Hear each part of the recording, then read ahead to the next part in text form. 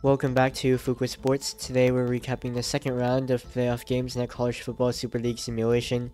We're using our college mod on Access Football 2024 with updated rosters and playbooks. 24 teams made the playoffs, with the 8 division winners getting first round byes. They were seeded 1 through 8 based on their position in the rankings, and the remaining 16 teams received at-large bids based on the order in which they finished in the college football playoff rankings. The top 8 teams got to host the bottom 8 teams for the first round of the playoffs, and as we get past the second round of on-campus games and into the quarterfinals, the New Year's Six Bowls will host the rest of the games. So let's remind you of the final college football playoff rankings. Penn State was their only undefeated team, with Ohio State, Oregon, Clemson, Iowa, Alabama, Texas, and Boise State, your other division champions, and also getting first round byes. And here's your current playoff bracket after the first round of games between at-large teams. It was a crazy round with the 7 worst seeded teams in the playoffs upsetting big-time brands such as Georgia, Florida State, Michigan, and USC, all on the road. You definitely want to check out how those games went down. And we had our fair share of craziness this week, so without further ado, let's run down the scores from the 8 second round games these past couple days. Starting with the Circuit Flex winner, Boise State, the Broncos put away LSU a week after the Tigers upset Georgia. Boise State was down by 14 points but rallied to lead by as much as 11. LSU outgained Boise State in yards, dominated the time of possession, and also won the turnover battle, so it's kind of perplexing how LSU let Boise State get away from them, especially in the middle parts of the game. This game was not close. Ohio State, the winner of the Midwest Division, dominated Virginia Tech in pretty much every way possible. With 3 minutes left in the second quarter, it appeared to be a defensive slugfest with the score 6-0. But 5 quick scores later, Ohio State went into the break with a 23-14 halftime lead and never looked back. In the third game of the week, NC State beat Iowa in pretty much a field goal battle. Both teams scored 2 touchdowns, but NC State scored the game-winning field goal to push themselves past the winner of the Great Plains Division. This marks the second game in a row that NC State won from a walk-off field goal.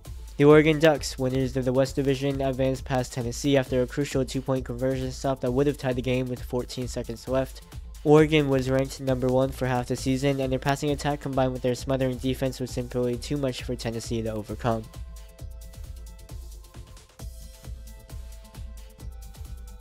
Here's a shocker though. Penn State, who is the league's only undefeated team, winner of the Northeast Division, hosted Kansas State and got obliterated. The Wildcats had the ball for it seemed like forever and controlled the pace of the game with 50 rush attempts. And get this, Drew Allar's touchdown-interception ratio was 1-7. The Wildcats defense forced 7 turnovers, all of them being interceptions.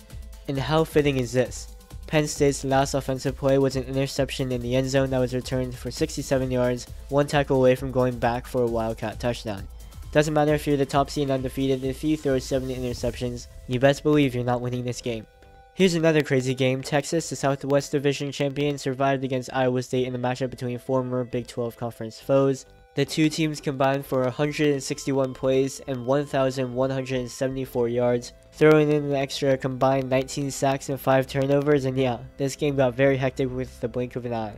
It literally seemed like either team could win the game at any given moment, and the Longhorns were on the fortunate side of the finish. And in your main event, it was a classic battle of college football blue bloods. The champions of the South Division, the mighty Alabama, took care of Notre Dame, racing out to a 17-0 halftime lead and coasting from there.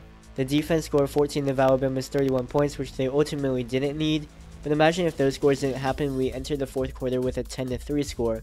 The overall strategy and emotions in the fourth quarter would have been so much different, and who knows, maybe Notre Dame could have pulled the upset. There's a big mental side of the football, and the Crimson Tide capitalized on it.